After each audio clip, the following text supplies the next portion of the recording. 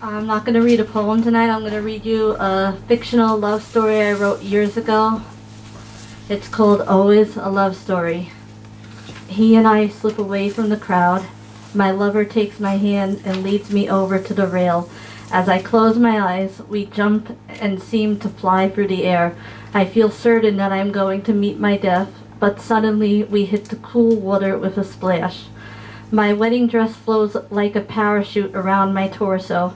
I look up at the grand ship. We have jumped a good 30 feet down. Then I look at Dante's serious face. Behind us is the island where our wedding guests are. Ahead of us there is only water, ocean that seems to go on for miles. Once we are both used to the temperature of the water on this July night, without warning, Dante starts to savagely rip the top of my dress off. I don't mind. This is the first and last time I will ever wear it. I laugh in delight as we bob in the water, 60 feet deep, and Dante carefully caresses my nipples with his tongue.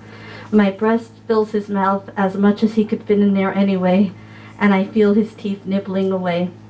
Suddenly we are both nude. Salt water runs up and burns me between my legs until the hard, pulsing, familiar rhythm of Dante's body fills me. I gasp in pleasure and in the slightest amount of pain, but I wouldn't think to stop now. I have nearly reached orgasm. Somewhere in the distance, I don't know where, I hear the song, They Say Falling in Love is Wonderful, playing. Slowly I realize this is our wedding song. We are supposed to be on the grand ship dancing for wedding guests, but I wouldn't give this up for the world. This is nothing like I'd ever do, I tell myself. Beside myself, I let out a sob, and a small happy tear falls down my face. This is the best day of my short life, I tell myself. I forget everything in my life except for Dante. I even forget about Rosie.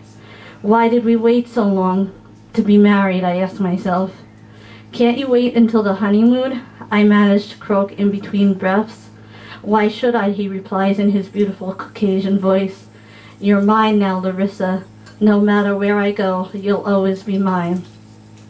The crying in the other room wakes me up out of my blissful dream and forces me to once again face the fact that Dante is gone. I rush out of bed and only half awake to tend to my 2-year-old daughter, Rosie. After giving Rosie her bottle and singing her a lullaby until she is once again asleep, I walk back into my bedroom to get some more sleep myself.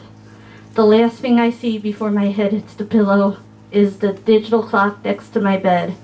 It is 4 in the morning. My eyes close and the next dream starts.